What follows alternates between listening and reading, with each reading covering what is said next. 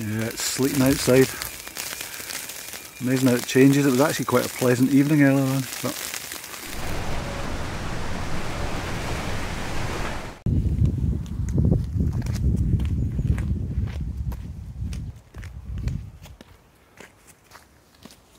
hi everybody, I'm back out.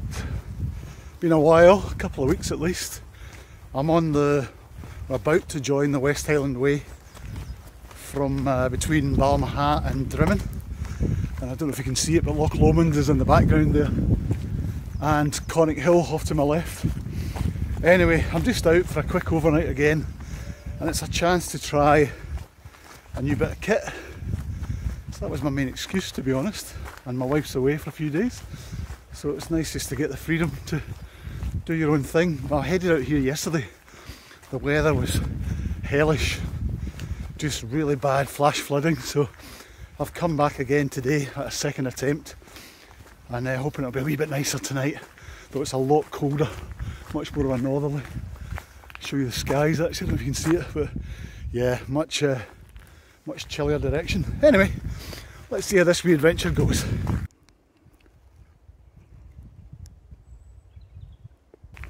I've really done a lot of excavation up here recently. This used to be just wooded and untouched. Not quite sure what's going on, but it's pretty major. This is where I would normally park, but it's completely been decimated, deforested, and a lot of excavation work going on along the tracks. So don't know what's going in here, but it's totally changed the outlook. Anyway, I'm going to head further up the woods and along the West Highland Way. What a different place. This was all deep forest here. And it now just looks completely decimated. I'm not sure if it's related to the storms we had a few months ago in the winter. But it is so bare. And they just seem to be clearing everything and chopping it out. It's taken me back a wee bit because it used to be a really nice wee stretch with campsites left and right. And a meandering path that went up and down. And now it's just a giant vehicle track. Bulldozed straight through. I'm hoping as I yomp ahead here that it will still have some of its character and some of the wee spots it used to have, because that's where I was thinking of staying. If not, I'll have to push on about another half an hour to an hour, I guess. Just after I said that, it goes back to its old narrow ways again. Good. Somebody's discreetly tucked away in the woods in there. Not bad. Somewhere around here would be alright actually. I'll have a wee look. This was a spot in one of my previous videos just pre-lockdown, literally at the start. Stayed here in a Black Diamond First Light, some of you might know the video. I'll put a wee link up above.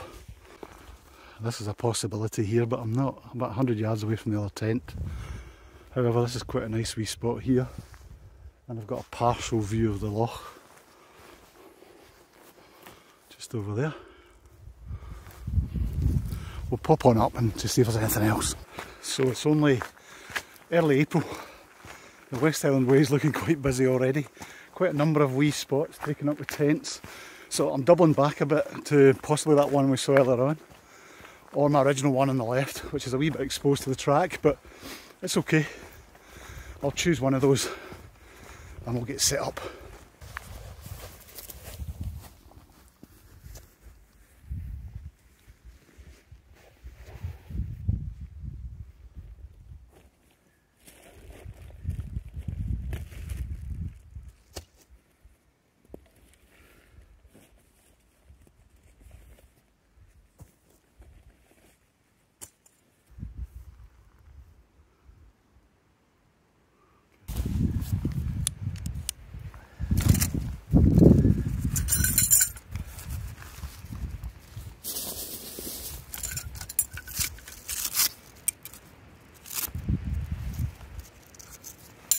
So the adapters just go onto these handles and you just put the Velcro straps through and then secure them. There's two on each handle. It comes with 6 V-pegs, but I've added another wee titanium one for the tail, an extra guy line, and I've added pullers to all the pegs because it doesn't come with them and they're a wee bit of a pain to get out.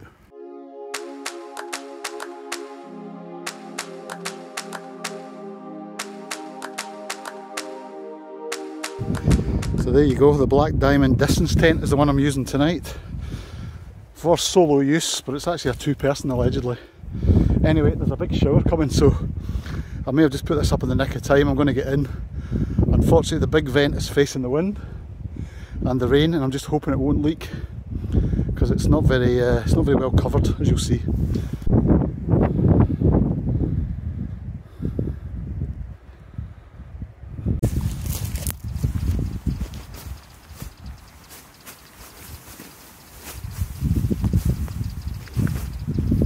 It's a bit strange having to bring your pack in with you because there's obviously no vestibule, which makes cooking a bit of a challenge if the weather's bad. Anyway, I'm going to get unpacked and get everything sorted in here. There is plenty of room. But I'll just get inside, get these boots in as well, keep them dry.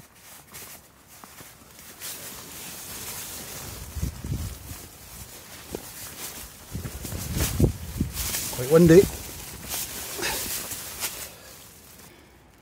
You can hear the rain coming on now. Pop the boots down the bottom, we'll get the mat sorted out, etc.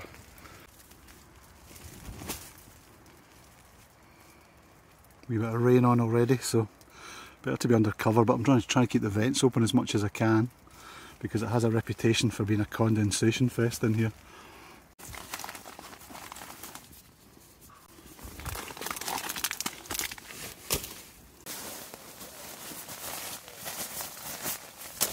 Luckily I've got a few storage bags we can use just to keep things a bit more organised in here because there isn't a vestibule.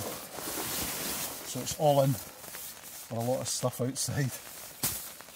We've got the Thermarest Neo Air X Lite with me tonight. Just try to save a few grams, test it out as if it was in the summer. Well, it's anything but summery. So I've basically got everything down the left hand side and I'll sleep to the other side towards the door. Right, I'll go and take the opportunity while it's dry just now to go and get some water for cooking up dinner. It's just about 6 o'clock and it's dried up temporarily, which is good.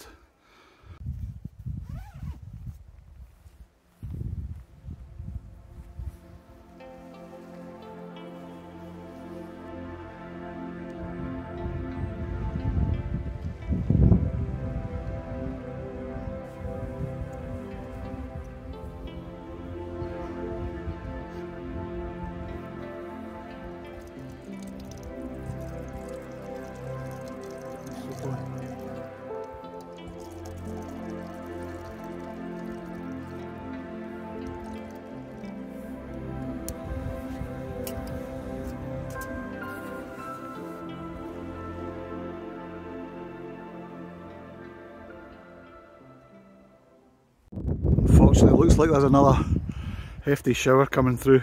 I've just been talking to my German neighbours, really nice, but they camped really early because it was sleeting all day, snowing, so they said they had to get stopped and dry out.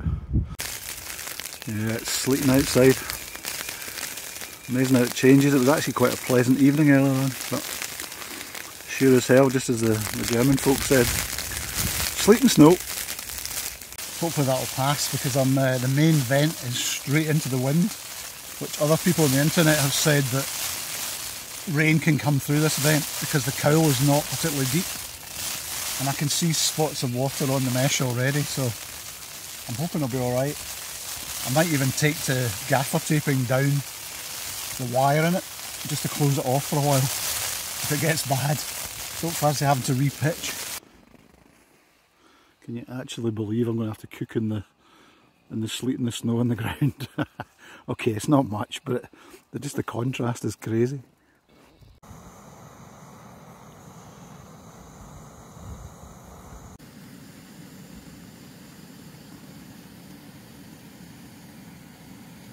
Right, we're going to have double helpings of couscous tonight just to stay warm, and some chicken. It's really cold now. The snow's not melting, it's just kind of freezing over.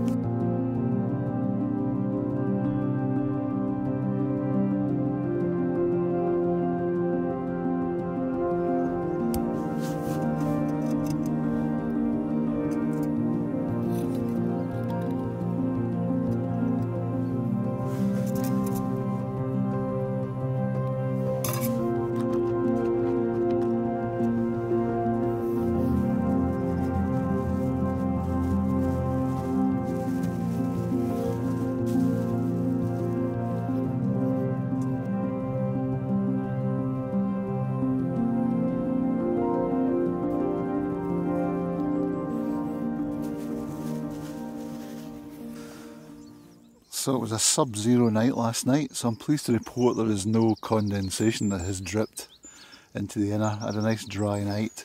Anything that was condensed was frozen and is now just beginning to thaw.